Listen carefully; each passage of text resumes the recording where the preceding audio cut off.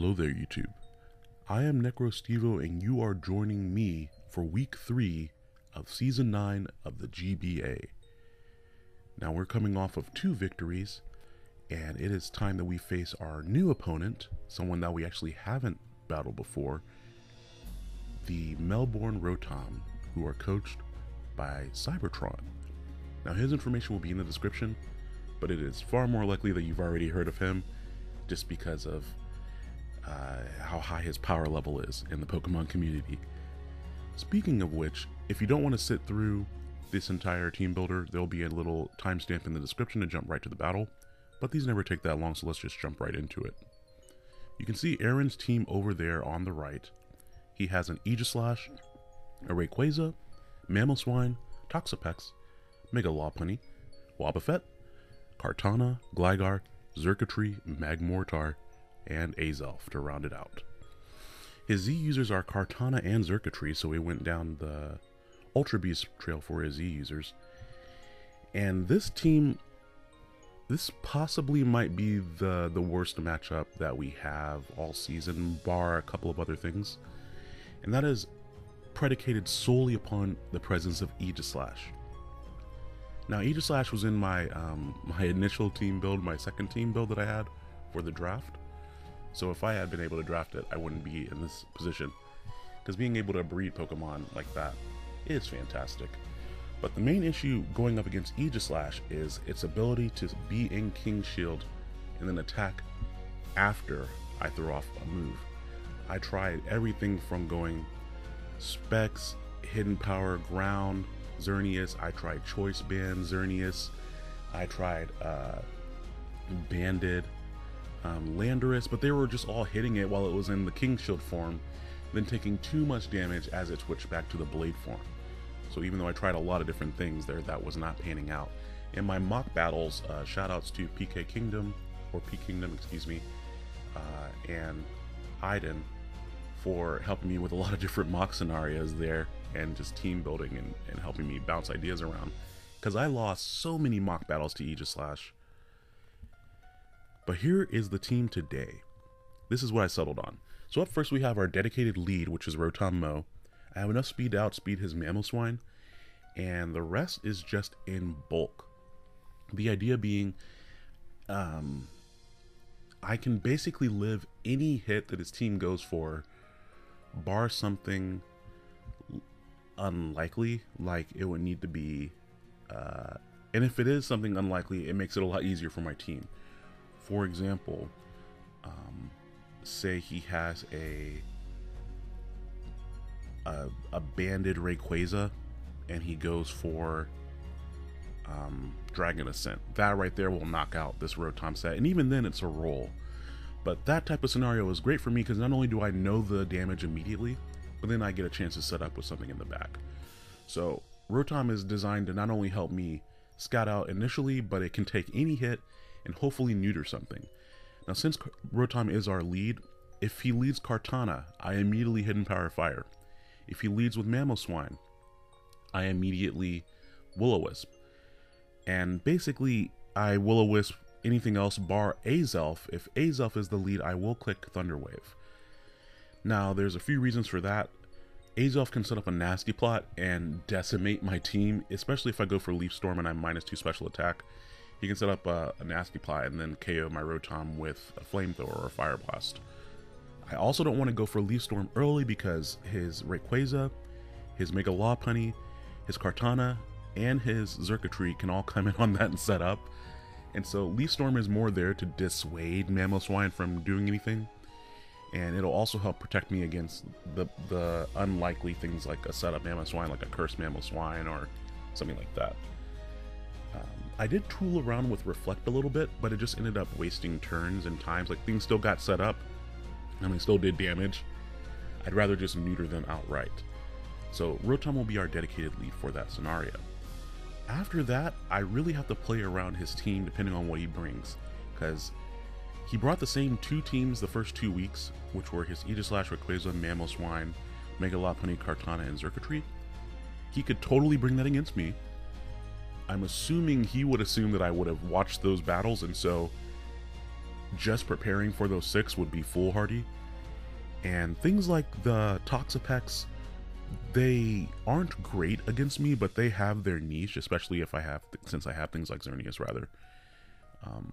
And something like the Gligar or the Magmortar could be annoying with the right set, such as an Assault Vest Magmortar or a kind of like a bulky pivot Gligar with Roost. Like things like that could be very annoying. Because of that, that is why I decided to go with an offensive Charizard this week with our Dragon Dance, Flare Blitz, Dragon Claw. I'm sorry, not Dragon Claw, I decided on Outrage. I did decide on Outrage just because of the Rayquaza and Roost. Outrage is needed to one-shot the Rayquaza, and nothing else on his team wants to come in on an Outrage. If Aegislash comes in, any King Shields, then I get out of confusion, which is great. And in the last few mocks I did, I was able to set up on the Aegislash. Even if it's a max special attack, he can do around 60 with his Shadow Ball. And so I can Roost stall that a little bit and get into a position to where I get Dragon Dances up in case he has a Scarfer in the back. Now after that, I have an Assault Vest Tentacruel. This is one of our first soft checks to Aegislash and the Toxapex, to a lesser extent the Mega Lopunny. This overall spread here is just to, number one, allow me to outspeed Mamoswine. I didn't find it important enough to outspeed Rayquaza because then I'd have to lose a lot of bulk there. But with that specific build, I have something to hit everything on his team just about. And of course Rapid Spin support in case he tries to get up rocks. I don't see him prioritizing rocks here necessarily because Charizard is kind of an iffy bring against him. But if he has it, then I can at least prepare for it. After Charizard, we have a really interesting spread on our Xerneas here. It has enough speed to outspeed the Rayquaza, and then the rest is all into bulk. I prioritize defense here, mainly because I want an opportunity to live a +1 Life Orb, Dragon Ascent from a speed boosting nature Rayquaza in case I get into that situation. And that's another situation where I don't want to go for Leaf Storm early because it just lets his Rayquaza come in and get up a boosting move. That much bulk on Xerneas also allows it to be in the back in case I don't have to bring it in. Having Calm Mind Moonblast in the back, that is a potential win con, but really it's more like just a buffer in case I put myself in a poor position. Xerneas is another Pokemon that can basically take any one hit from anything on his team and come in. I've been going back and forth between Night Slash and Mega Horn. Mega Horn hits Wobbuffet harder, especially for a 2-hit KO, even with a timid nature, whereas Night Slash doesn't hit Wobbuffet as hard, but it does give me something to hit the Aegislash with. And then of course Thunderbolt is just there to hit the Toxapex primarily.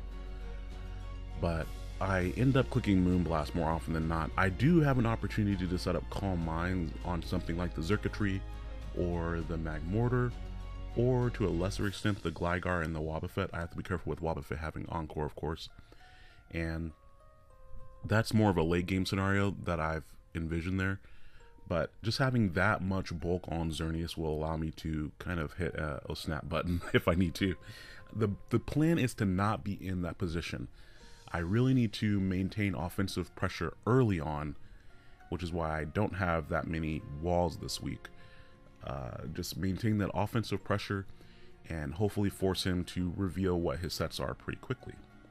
Now after that, I am going to finally pull just a small feather from the page of MV or of Kyle A. I'm bringing Choice Banded Fortress this week, and let me explain why. We have Choice Band with Gyro Ball, HP Fire, Earthquake, and Volt Switch. Volt Switch might be switched for Explosion before the match, I'm not sure yet. But the idea there is that Fortress is almost always slower than the Aegislash. Aegislash would turn into its Blade form, which of course has lower defenses, hit my Fortress with Sacred Sword or maybe a Shadow Ball or something like that. Fortress lives the hit, and then I one-hit KO him back with Earthquake. That scenario only happens if I either bring Fortress in on a double, as I'm expecting him to go into Aegislash, because things like Xerneas do bait in the Aegislash, so that is a very possible double I can make. Alternatively, if something goes down against the Aegis Slash, then I can bring in Fortress, because I don't think he would necessarily expect that. He just might expect me to get up hazards. Now, if he's in his Blade form, Earthquake is a 1-shot. If he's in the Shield form, it's a 2-shot. And I did take the time to rebreed once again HP Fire Fortress, just because of the likelihood that Kartana is in against my Fortress. And Kartana would generally use Fortress as setup bait. So I am not going to allow Kartana to do that, and I will immediately blast it with an HP Fire if it's in front of my Fortress. So that is the kind of the one. I mean, I guess Xerneas is kind of like that too, with the physical move on the Timid Set. I don't know. For me, I'm less about being creative, especially if it doesn't necessarily help me. Like, just catching someone off guard isn't particularly useful to me unless it's something effective. So I think that Fortress can be very effective here. And speaking of effective, look at his team and look at dark type switch-ins. His only real switch-in is the Mega Lopunny, and if that's not Mega Evolved, that's not a switch-in. So we're running Hydreigon with the Darkinium Z for Dark Pulse, Draco Meteor, Taunt, and Roost. Again, I don't expect him to bring Toxapex or Wobbuffet or Gligar, but having Taunt in there stops them from doing their annoying shenanigans, and then I can use that as a free opportunity to Roost. Draco Meteor is something, again, I have to be careful with it, or I will allow his Rayquaza a free setup. But this Hydreigon also outspeeds his Rayquaza. So if I get Hydreigon in, I am going to stick to the game plan this time of immediately hitting Darkinium Z, unless I bring it in against, if I brought it in against like a Paralyzed or a Burn Mega Lopunny, then I would go for the Draco. But otherwise, immediate Darkinium Z. Just because I think that would be generally more effective. So, that is the team.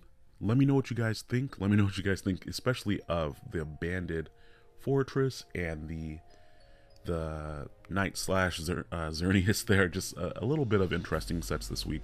We really have to play creative and bank off of, I think, Aaron's predilection to be a little bit more analytical with his prep, and I think in that we might be able to take advantage of his experience in doubles, especially because if I were him, there's no way, I don't think I ever see something like a Night Slasher, Mega Horn, Xerneas coming. I don't see Banded Fortress coming, so we'll see how that goes. Thank you all so much for watching the Team Builder, and let's go ahead and get into the battle. Alrighty, so thank you for taking a moment to watch the Team Builder. If you didn't, a brief overview of my team is going to be our dedicated lead double status Rotom with Hidden Power Fire for the Kartana. We have our outraging, almost max speed, just enough speed to outspeed the Rayquaza Charizard. We have a very, very bulky Xerneas with Night Slash, Choice Banded Fortress, a nice Assault Vest Tentacruel, and of course Darkinium Z, Taunt, Roost, Hydreigon. Now, upon seeing his team just in the lead matchup, I was very kind of unsurprised by what I saw. Toxapex definitely could have come to this, but he also could have brought the same 6 that he has the first 2 weeks. For this matchup in particular, sticking to the game plan, leading with Rotom, and for this matchup, for the ones that he brought, if he led Kartana, I could click that Hidden Power Fire. Otherwise, nothing really wants to get Will-O-Wisp. I can live any hit from the Lopunny, I can live a Fake Out into High Jump Kick, or Fake Out into Ice Punch even. So it was really just, alright, let's just go ahead and click off that Will-O-Wisp right away there. So thank you, Aaron, for the challenge, and we're going to get right into this battle. Now, as he leads off with his Mamoswine, of course, Scarf Icicle Crash was something that ran through my mind, but if he were Scarf Icicle Crash, then I definitely not only wanted to take advantage of the chance that he would miss, but I also wanted to take advantage of just setting up with something in the back if that were the case. He swaps right out to his Aegislash immediately, and I was like, great. One of my major issues in prep was whittling this thing down. So I immediately go out into my dedicated Aegislash switch in, which is my Assault Vest Tentacruel here. I was thinking I would need to burn it with Scalds, but since he's already burned, I just want to whittle him a little bit. I did think about doubling out here, expecting the King Shield, but I was like, let me just put a little bit of damage on him. Even if he King Shields, I just want to get him at least in, you know, 30 to 40% there. He really threw me off here, and he just attacked again, probably expecting me to swap out. And then there were just a lot of mind games at play there, because I did not expect him to go for Shadow Ball 2 times in a row like that, because I almost swapped out, like back to Fortress or something like that. From the damage, I do know that he is most likely max special attack, and I just went for Scald again, going, okay, I'm not going to swap out now, just in case he tries to call my bluff and goes for it one more time. Just making sure. I did not want to do that. And then here, I just went ahead and went for a Scald, thinking that he might go for a coverage move, expecting me to swap up, which that coverage move could be Flash Cannon, or with the burn, it could be a Gyro Ball or something like that. He just goes for Shadow Ball again, and after that, I was like, alright, so now is a good time to switch out to Fortress, but if he is max special attack, Fortress can't take a hit and then get a chance to use its Earthquake, and so I just stayed in. He does just go for King Shield, so that was really an opportunity that I missed there. I could have gotten Fortress in, and he would have most likely expected me to set up rocks or something, and then I could have KO'd his Aegislash with Earthquake. I did not take that opportunity, but on the plus side, the biggest annoyance on his team is now neutralized. I did have to trade my Tentacruel for it, but Tentacruel was here just for the Aegislash. So I don't think that that's a terrible trade-off, honestly. Just because of my general game plan and how difficult it was to get this thing whittled down in practice. And it really needed the burn to make it so, because the leftovers that he had, it just stopped him from getting that extra recovery. So I go out here to have my Hydreigon. I have no need to click the Darkinium Z now, because he's most likely just going to leave it in to get KO'd. And he goes out to his Lopunny. I was like, okay, is he going to go straight for the Fake Out or High Jump Kick? And so I end up staying in here, predicting him to predict my Fortress to come in. And he goes for Return, and I was like, oh great, this Draco Meteor is going to hurt. And I almost knock him out, actually. That does a lot of damage. And I was like, alright, so now I can swap out into my Fortress, because he's much more likely to go for High Jump Kick, or maybe go for just Return again. And he ends up going for Return, and I was like, that's perfect, because now there's no way, even if he has Fire Punch, I'm not in range for Fire Punch to KO. But I was incorrect. So either he's adamant and I just called that incorrectly. He might have also gotten maximum damage on Return and Fire Punch. But I was actually really surprised that I got KO'd there, because he could have done maximum like 85% to my Fortress, I believe. So that was a little bit surprising. And since that happened, that means I had to let my Charizard take a huge hit just to get rid of this Lopunny. I could have set up a Dragon Dance right there, but number one, I was afraid of taking Return into Quick Attack and being in range of Mamoswine's Ice Shard, and so I was like, let's just get it out of the way, because that will free things up a lot easier for later. So Mamoswine comes in, and I'm just going to go straight for Flare Blitz here. I knew that the recoil would KO me, but afterwards I could have very easily gone into a number of things to revenge kill him, like Xerneas or anything like that, especially with Aegislash away. He makes a great prediction here and knows that I'm going to KO myself, and he goes for Stealth Rock. That means I could have roosted up and taken anything that Mamoswine had, but that was a really good hard read to make, because if I had gone for Dragon Dance or anything, I would have KO'd myself with the recoil at that range, because Mamoswine has so much HP. Now here, I was expecting him to expect me to just go for a Moonblast, so I went for Calm Mind, knowing that I can 2-hit KO Toxapex with Thunderbolt after +1. I would need like 2 minimum rolls to not 2-hit KO a max special defensive Toxapex. I was like, hey, all I need are 2 medium rolls and I knock out Toxapex. And so he goes down to his burn as I get a nice +1 on my special defense and my special attack. And now we get to reveal Thunderbolt. I was very close to running Thunder in this matchup, but I kept missing in prep, and so I just went for Thunderbolt, knowing just not even a max, I didn't even need a max roll, I just needed 2 average rolls. The only way I could lose out in this situation really is having 2 minimum rolls. But he does get Toxic off on my Xerneas, which is pretty annoying. I need to make sure Xerneas is healthy in order to take an extreme speed from the Rayquaza. Unfortunately for me, in addition to that, I also get the minimum roll on the secondary Thunderbolt, which I guess is my just desserts for getting a burn on Mamoswine. But the way that he played the Mamoswine, the burn didn't really matter, so I would have gladly not burned his Mamoswine in exchange for not being in the position where I'm getting a minimum roll. Now right here, I do a hard swap out, expecting him to just recover again, because I have to keep my Xerneas more healthy than this. And so I can reset the Toxic counter, and I go, okay, surely he's going to either recover, expecting my Z move, or he's going to Toxic me. But both of those are completely wrong, and he pulls out Ice Beam, and I had another opportunity to just roost. I could have also thrown off my Z move there, so that was just a huge misplay on my part. I thought for sure he was going to make another good hard read there, because he didn't have...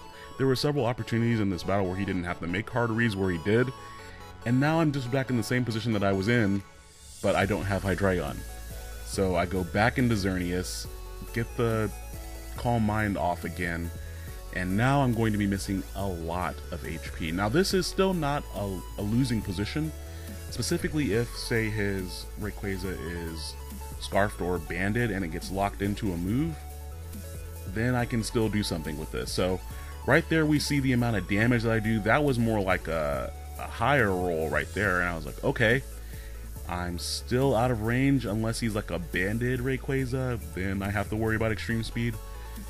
But after all this toxic damage just piling up on me, especially switching into Stealth Rocks twice, it's just too much residual damage for Xerneas to be able to take on Rayquaza. Not to mention he has Kartana in the back. Now with Kartana, I was like, my only play here, if I want to win this, is to bank on the fact that his Rayquaza might be locked into a move. And so Kartana is what I expect to come in. It does come in, and that means I'm going directly to my Rotom. I actually bred this Rotom from 13, the Rotom, which is the Rotom that Tom squashed in the last season of the GBA. So this is like, it kind of gets to impart that spirit to this new Rotom. Based on that damage, I was like, is he Scarfed? Because I wasn't expecting him to do that. And he goes for Leaf Blade again, which means he is most definitely locked in. And so I just get to drop Kartana with the Hidden Power Fire. Now, for his Rayquaza to knock out this Rotom from this range, he has to go for Outrage / Dragon Ascent or appropriate fire coverage move. And if he is locked into that move, then that means my Xerneas comes back in and it can revenge kill. So this was the only end game that I could foresee. He does go for Dragon Ascent, and I was like, oh yes, please be locked in on that. Please, please, please, please, please, because then that means I win. Because if he's, well, if he were Scarfed, then I still lose from this range. But if he were Banded, or if he didn't bring extreme speed, then I win. All I have to do is click Moonblast. And unfortunately for me, he is not locked in, and he just goes for extreme speed and picks me off. So that means we take our first loss in Season 9 of the GBA. Thank you very much, Aaron, for the battle. Like I mentioned to you when we were chatting, it was so much fun prepping for you. I bred so many sets that I didn't use. I worked really, really hard on this, and it felt really good for it to come down to that. Now, my misplays here, number one with the Hydreigon, I don't know if it mattered. I guess it mattered in the sense that I might have had a very healthy Hydreigon that would have outsped his Rayquaza if I had roosted up a lot, but then we're playing like a taunt roost game. He might have gotten a Toxic off on me because I would have roosted. Ice Beam did around 30% max, so I would have gotten a little bit back, but he would have seen what I was doing and probably Toxic me somewhere in there. And then the other misplay that I think made a big difference here is going into Fortress the way that I did. I should have brought it in on the Aegislash much earlier. Predicting a King Shield is where I could have made a big difference there. Just because bringing it in on King Shield, I don't take any damage coming in. He switches back to his Blade form, goes for Shadow Ball. I live that guaranteed because of either Sturdy or even a max special attack Aegis Slash wasn't knocking me down to my sturdy on that build. And then I KO him with Earthquake. Then my Charizard is much more healthy in that scenario and not having to take a return from Lopunny. But I do think getting the max roll that he did off of his Fire Punch and maybe return helped him out there too, alongside me losing so much HP against his Toxapex because I got those minimum rolls the first time around. But either way, I did enjoy this battle a lot. So that was I think that was our first conference battle, and Aaron was the only other person in our conference who was undefeated, so I'll drop there. But I think I'm below him in the overall ranking just because of the win-loss record, but he and I have the same differential because I only lost 1 here. But I am really happy I got to click a Hidden Power, because those are a pain in the butt to breed for and then level up to level 100 to max out the other IVs. And I got to click one of them this time. I didn't get to click Hidden Power Fire on Fortress, but I got to click it on my Rotom, so that was very satisfying. Another shout out, thank you again, Goldoa Dragon, for recording my battle for me. Thank you all for watching this matchup. Next week, week 4, we're going up against Mewtwo fan Nate, and that's going to be another tough one because he has access to Mewtwo, and I'm not going to Dell. So we definitely need to prepare very carefully for facing Mewtwo, just because of the sheer breadth of sets and power that the thing has. But thank you all again for watching. I had so much fun prepping for this battle and playing it. Outside of those few misplays, I really felt good about this match. This is why we play Pokemon. This is why I play Pokemon. I don't know. Tell me if you all were entertained by the battle. Let me know if I could have played this differently too. I really appreciate the insight and the retrospective of a loss and learning where you could have played a little bit differently. I do look forward to your comments in that regard. Thank you for taking the time to leave them too. I do appreciate you all. Have a good day, guys. I'll talk to you soon. Bye now.